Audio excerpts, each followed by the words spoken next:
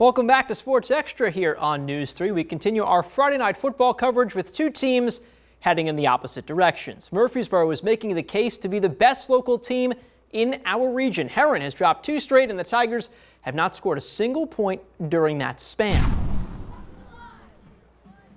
Homecoming night in Herrin is always a big one. This time it's the undefeated Red Devils coming to town. The Red Devils up by a pair of scores at the second half. We start in the second half. Tarjay Kellum right there capping it off with the 2-yard score, and he's thanking his O-line after that rushing touchdown as the Red Devils up 28-7. First play of the Tigers on the next drive, Jonathan Harrison breaks it out free and finds the hole, and see you later. He takes this one to the house for 6. He's tired after that run, no kidding. He's running 75 yards, but he's a happy man right there. Just a 2-score deficit. 28-14, Red Devils still lead, but Murphysboro, they didn't miss a beat. Josh Cano breaks a couple tackles, stretches, and hits the pylon for 6 more, making it a 35-14 Murphysboro advantage early on in the third quarter, and they did not look back. MHS remains undefeated, 5-0 for the year so far. They take down Herrin with ease, 49-14.